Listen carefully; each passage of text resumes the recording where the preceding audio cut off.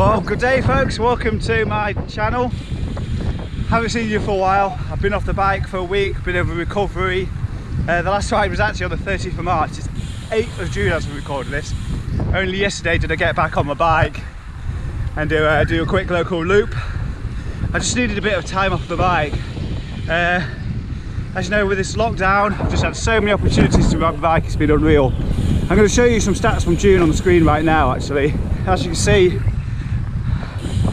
I'm pretty sure I've done over 2,500 kilometres in June and 24,000 metres of climbing, which is crazy numbers, isn't it? My target elevation for June was actually 25,000, but by the end of it I just had enough that I didn't care anymore. So again, welcome to the channel, especially if you're doing just join us for the first time. This week is actually bike week here in the UK. Started on Saturday, on the 6th of June, and runs all the way to the 14th. So if you've not seen my channel before, so just me going out riding my bike, different places. Not just when the sun's out. A bit gloomy today, it's quite mild though. But yeah, as I was just saying to them just then, with the lockdown being on, I'm doing so much riding recently, and I'm been on furlough as well. Just been able to choose my days, so I have been avoiding the rain. So let me tell you a little bit about today's route. So I left my home in Crowell, just heading down to Lincoln. I'm going to be taking the NCN64 towards Lincoln city centre. Then I'll be heading north along the Fossdyke Canal Path. I haven't been there before, but it looks okay online. Because today I'm on the cube, so I've only got 25C wheels on, so I won't be looking for gravel, and if I am on gravel it'll be very light. Funny enough, as I was just planning what to say to camera, I just remembered on the route I did actually plan in a nice country ride, country path through Lawton Woods, which is relatively close to home, local roads. So on this bike I certainly won't be going that way. As regular viewers to my channel would know by watching the last few videos, this is now my number 2 bike,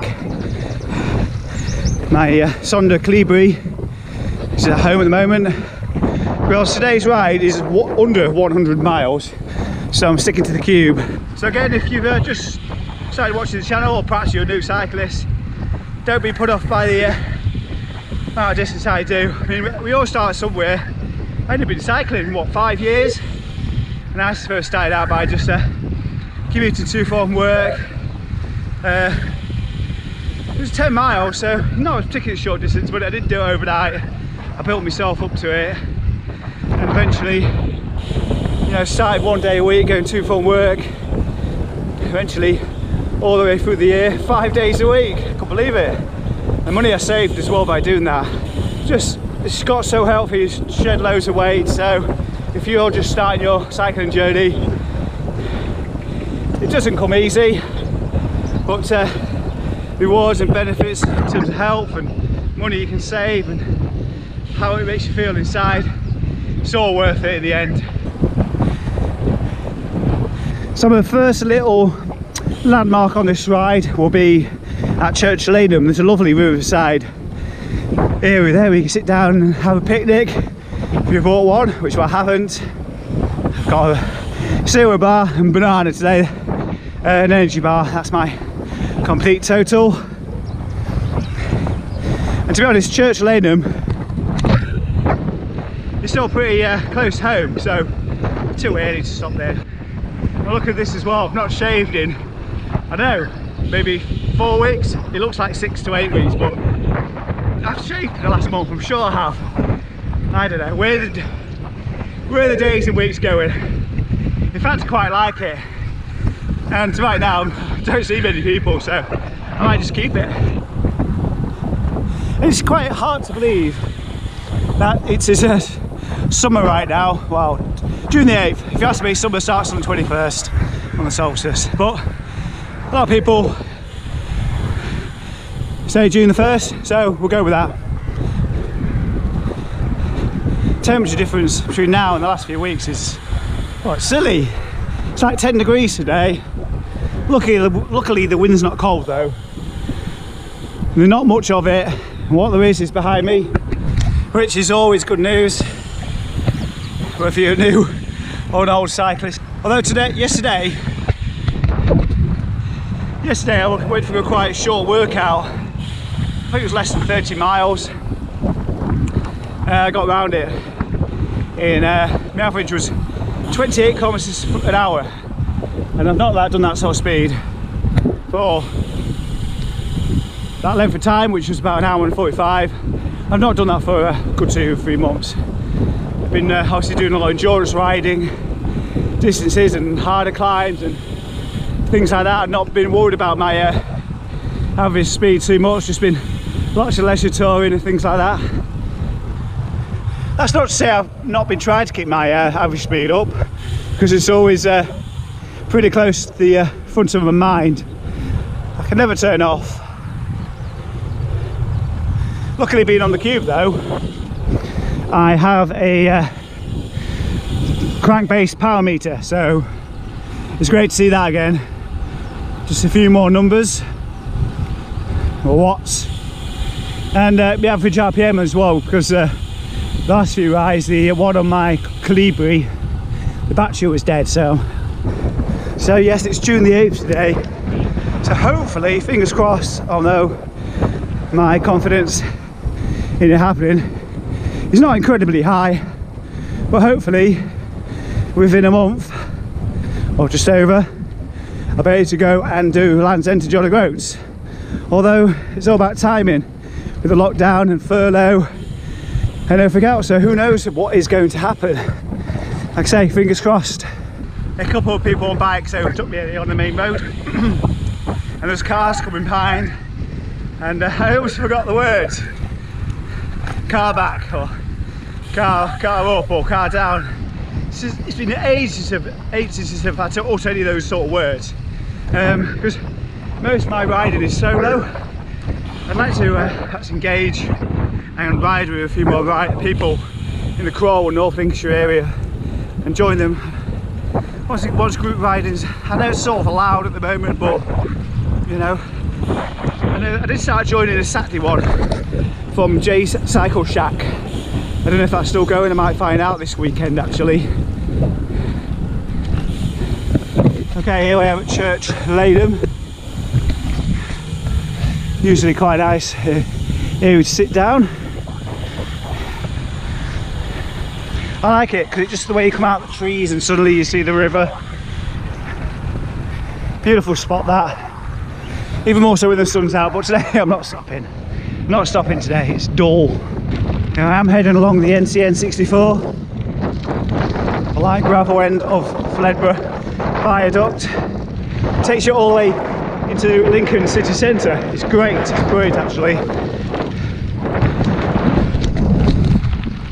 If you live anywhere in Retford, that kind of area, fancy going somewhere a little bit further, you know, if you're used to like 20-mile bike rides, that sort of thing, it's worth considering this one. It's all traffic free, don't have to worry about cars. And despite the light gravel, it does actually turn into tarmac pretty soon actually. And it's got lovely views around Lincoln as you ride alongside the River Witham.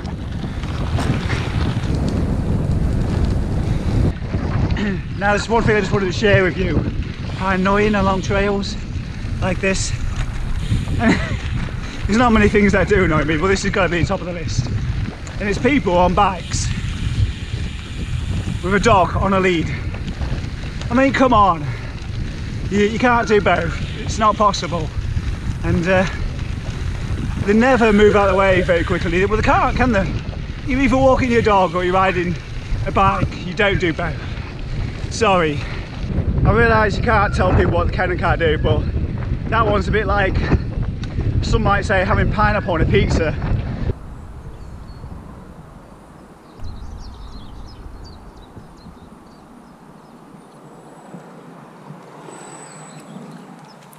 you are here. There you go. So I'm going to be following the Fossdyke Canal Trail. Crossing over there is the A15, I think it is. And then turn into Odder. And up towards Boxholm, I think. So yeah, I'm going to follow the path that way. Eventually after Boxholm, get to Stowe, the village of Stowe. There's a great cafe there called Tilbridge. What's it called? Tilbridge Cakes or something like that. Can't remember. It's really, really nice though. I'd only been to it once. It was amazing. So when it starts opening again, I'll be going there. After a week off the bike, I just wanted to ease myself in really. As I say, I've gone with stem cell bag today. Pumping the banana. My arm covers if it should rain. I've also got a couple inner tubes in there. Multi-tool. Just the essentials really. Beautiful canal trail this. Surface is okay as well.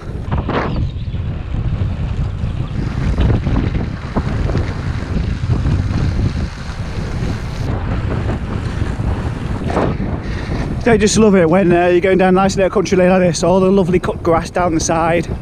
Oncoming car refuses to ride on the grass and goes straight at you. It leaves you hardly any room down the side. Another reason why, apart from putting in the route of course, that I remembered Wroxham is because of last year's Lincoln Grand Prix.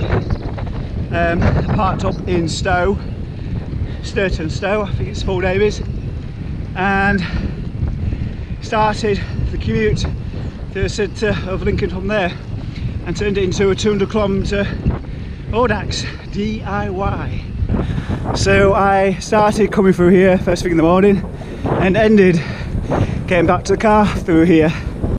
So because I've enjoyed myself going home into a headwind, I thought I'd just stop for a moment to talk about a couple or three purchases I'm going to have to make.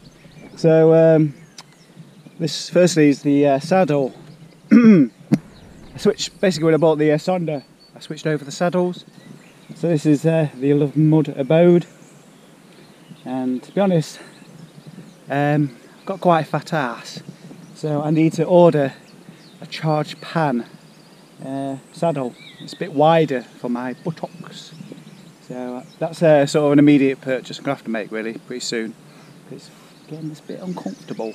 The other thing I need to get is, if you take a look, I've got a hole in my shoe. It's not good, is it? That's because I've not trimmed my nails and they've got a hole in the top of my shoe. Anyway, I'm going to need two pairs though, because this bike and the Sonder, they've both got different cleats, different pedals, and my Sonder ones are white, which is not going to be very good in the autumn, winter time when it gets colder and dirtier, so I need two pairs, but that can wait a little while I think. Yeah, there's always things to buy, whether it's saddles, less so, shoes, clothes. These are starting to wear, these bib shorts are starting to wear. I won't show you those. Look at my bike, all this dry mud. I need to give it a good wash this afternoon when I get back. Just been a bit lazy. Decided to nip into Blyton to the award-winning Blyton Dairy ice cream shop. Oh, it's nice to see it open actually, and as you can see, not busy at all.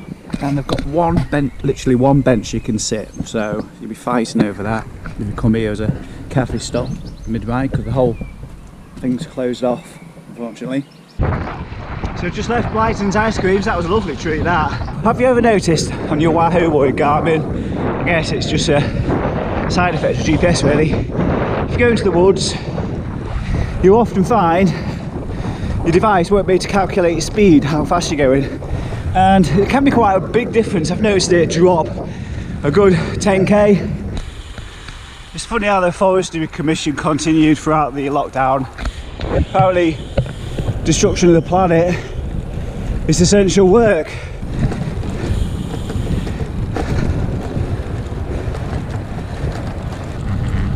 So there we go, that's the routing mistake from earlier. I'd love to have got through the woods actually, just not on this bike. Right, it's nearly over. I'm just going through Beltoft. One more village to go, and then Croll. So it's been a great ride. Certainly noticed a bit more traffic about. Certainly noticed bad drivers back on the road yet again. As always, the ride around Kidby Bridge up the side of Trent into the headwind